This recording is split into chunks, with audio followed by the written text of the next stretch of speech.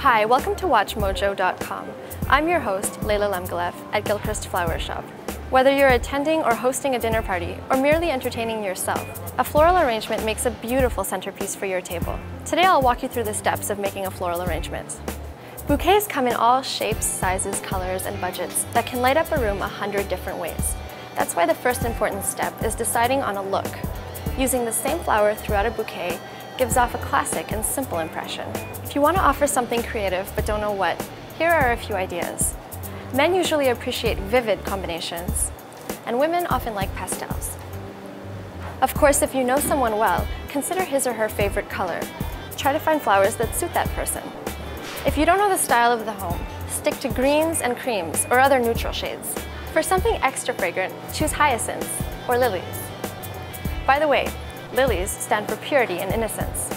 Other flowers have meanings too. For instance, red roses symbolize love, yellow roses symbolize jealousy, and orchids represent perfection.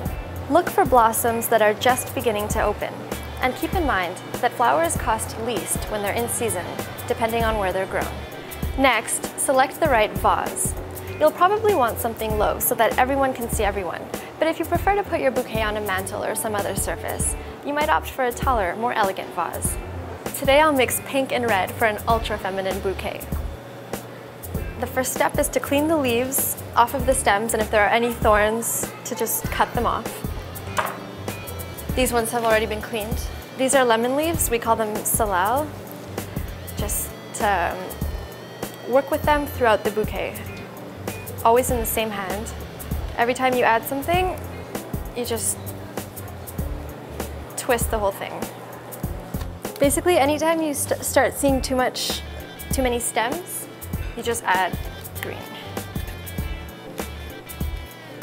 But you can put as much or as little Floral leaves as you want.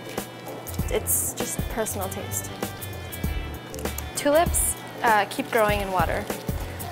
The stems keep growing, so in a few days, if they're not cut down, they're just going to be a lot taller than the roses.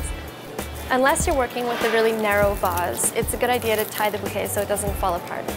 It's important to cut the stems because otherwise air bubbles will trap the vessels that are supposed to drink. And it's also a good idea to cut them at a slant to prevent them from sticking to the bottom of the vase. This is a very simple but pretty arrangement.